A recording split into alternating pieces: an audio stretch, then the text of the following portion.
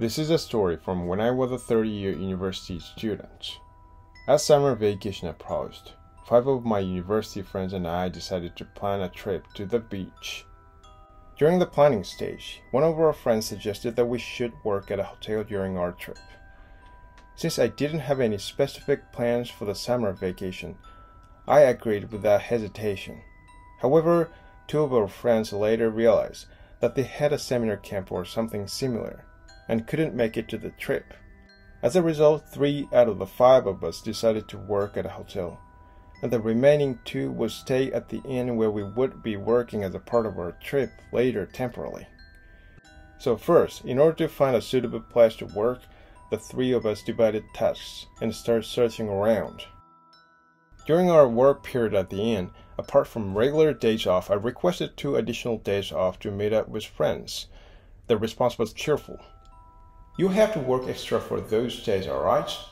And then the day came for the 3 of us, including myself, to set up for the inn. It was our first live-in job at an inn, so we were quite excited and nervous. The inn was 2-story, fairly spacious guest house. In short, it felt like my grandmother's house in the countryside.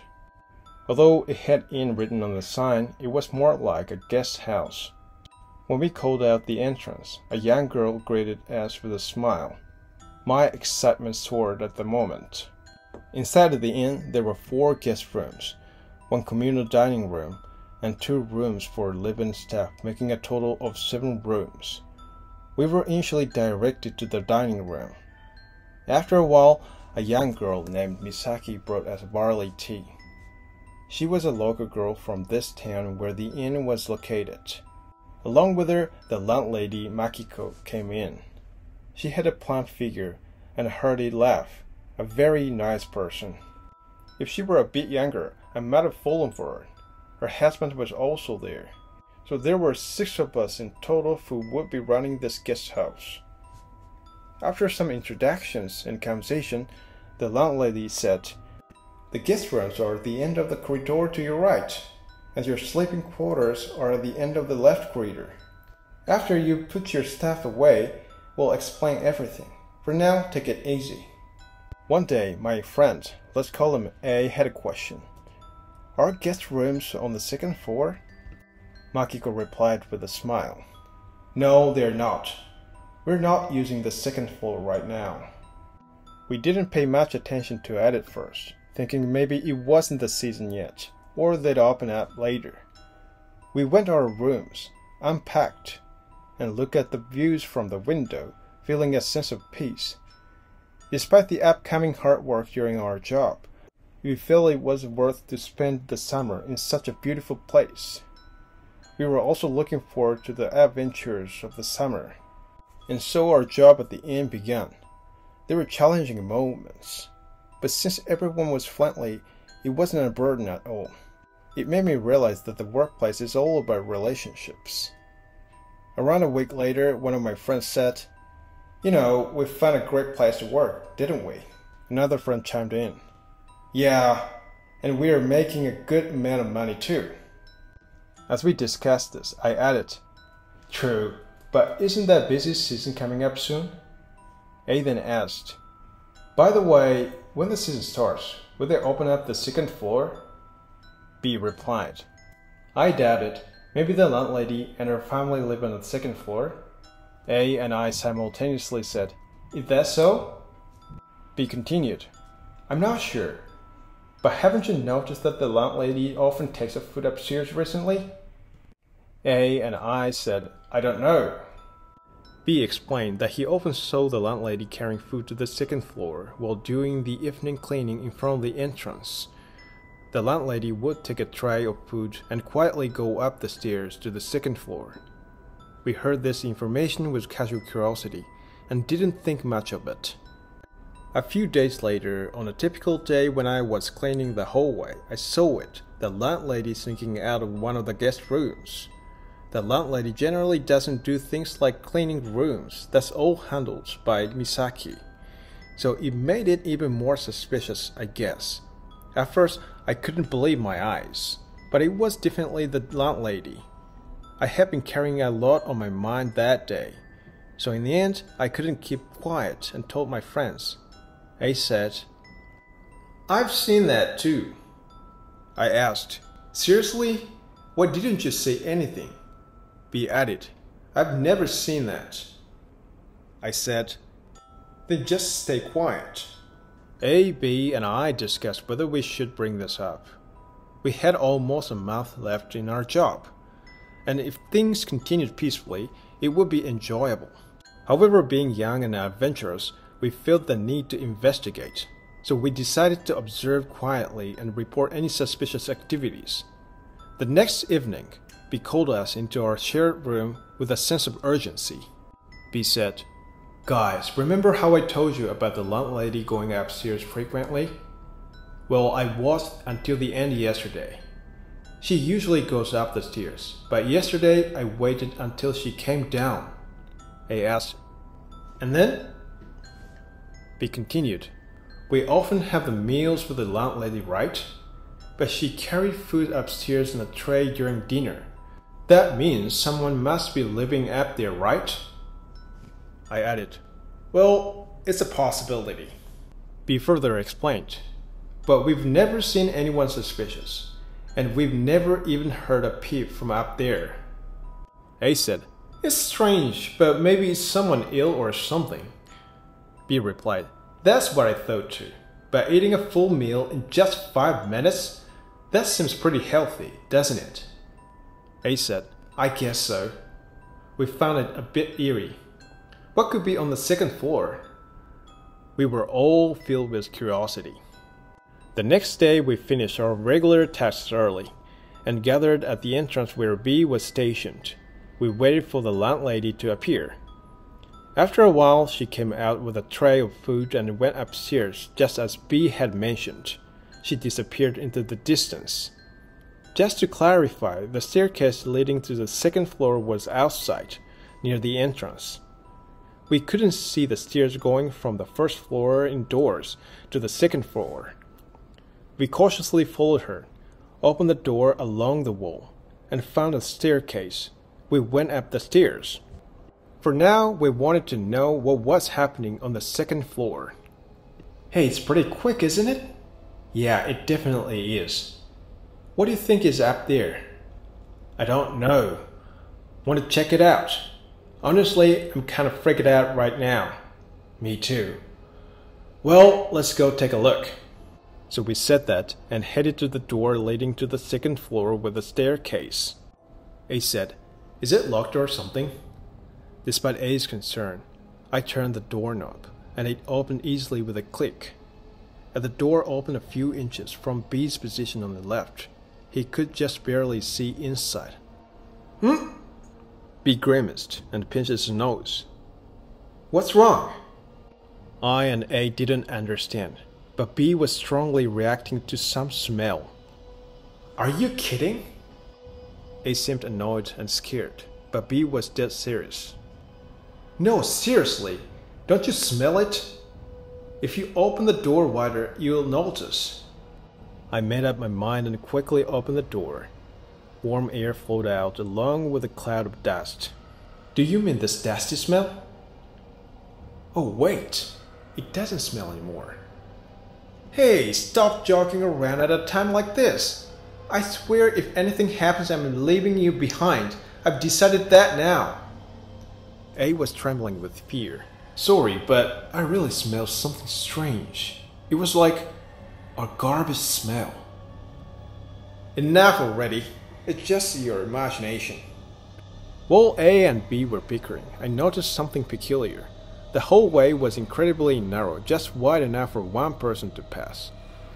There didn't seem to be any light fixtures, and we could barely make out the staircase at the end of the corridor thanks to the eternal light.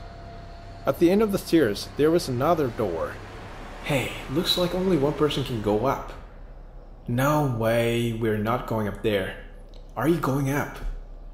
"Well, it seems like it's up to me then."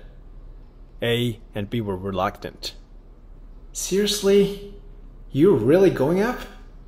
"I'm the type who can't sleep if something bothers me. The type who would come alone in the middle of the night if I couldn't sleep. It's a damn dangerous and scared, right?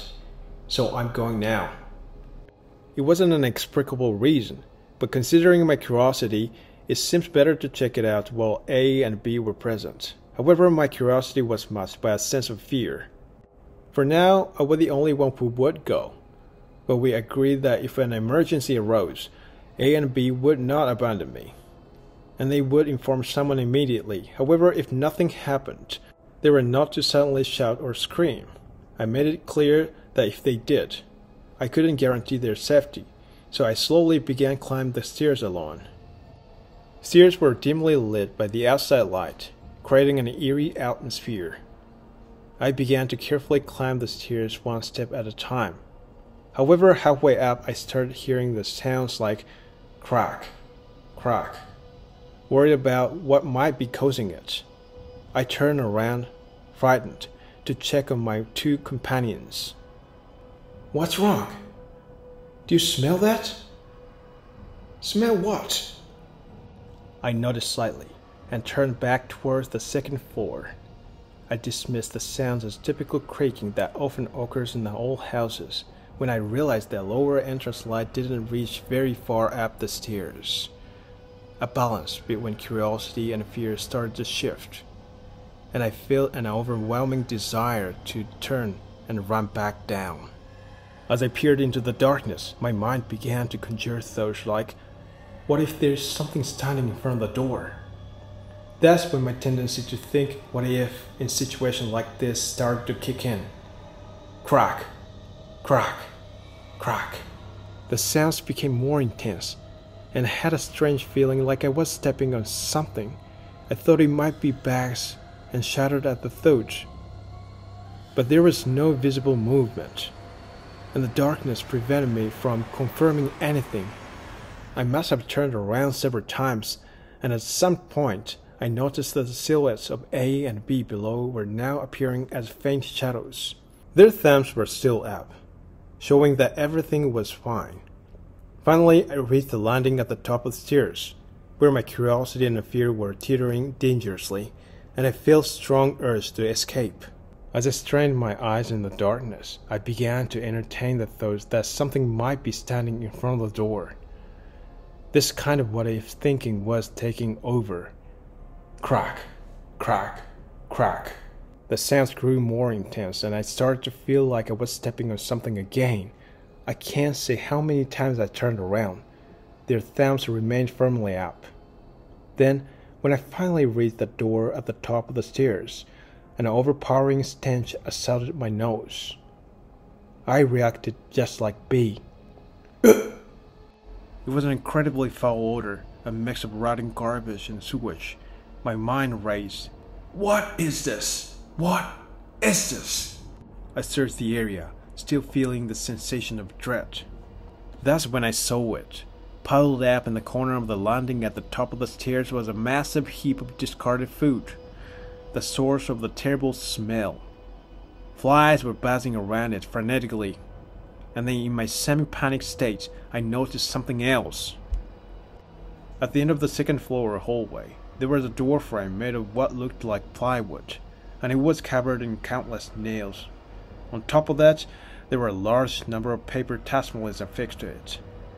Furthermore, some kind of long rope was wound around the nails, creating a spider's web-like pattern. Honestly, it was the first time I had ever seen those paper tassels, so I can't say for sure that they were tassels, but I don't think they could be a large number of stickers. It was clear that something was being sealed away here. That's when I realized my actions had been a mistake. Let's go back! I made a move to turn around, when suddenly from behind me,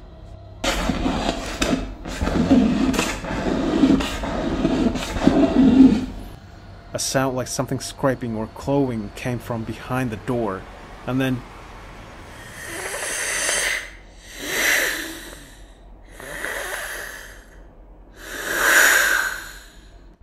an irregular, unsettling breathing noise followed. At that moment, I felt like my heart had stopped. Is someone there? Who? Who is it?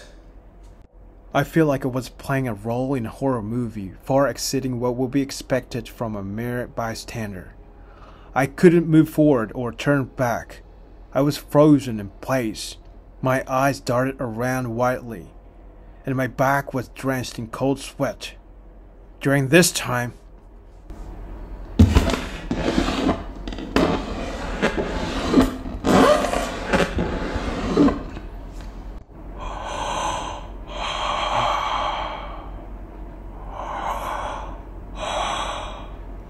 the sounds continued, and my legs stiffened with tension were desperate to move. Then suddenly, the sound behind me stopped, and everything went silent for a split second, a silence so brief you wouldn't even have time to blink. Then a loud BANG! Followed by the return of the scratching sounds, but this time it was coming from the right above my head, from the ceiling. My legs began to tremble uncontrollably, and I felt powerless. I thought my heart might stop. Who is it? At that moment, I couldn't imagine having the courage to move forward or to turn around. I was stuck, immobilized, with only my eyeballs moving, scanning my surroundings in terror. Then out of the corner of my eye, I saw something move. I was terrified of anything moving at the moment, but my curiosity overcame my fear. I gathered the courage to look, and it was A and B. With their frantic hand gestures and calls from below, they were beckoning me. At that moment, I heard their voices for the first time since the ordeal began. "Hey, come down quickly! Are you okay?" I felt a sudden rush of freedom, and it seemed like my body was no longer under the control of fear. I dashed down the stairs, and later A and B told me that I descended while skipping a step, moving at an incredible speed. When I reached them, I passed by without stopping, running straight into a room. I don't remember much after that. Fear had clouded my memory. After a while, A and B returned to the room. "Hey, are you okay? What happened up there? Did you see something?" I couldn't answer. I couldn't bring myself to remember the sounds, and I was afraid to recall them. Then A, with a concerned expression, asked a strange question. "Hey, what were you eating up there?" Confused, I asked for clarification. "You were squatting right after you went upstairs. B and I were looking closely, wondering what you were doing.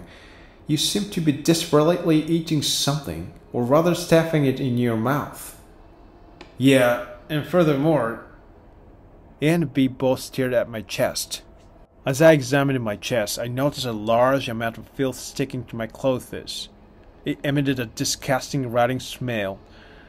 My clothes were soiled with remnants of a foul meal. I rushed to the bathroom and vomited everything from my stomach. I couldn't understand what had happened. I remembered going upstairs and vividly recalled the terrifying experience. But I never once squatted down, let alone stuffed my face with a putrid meal.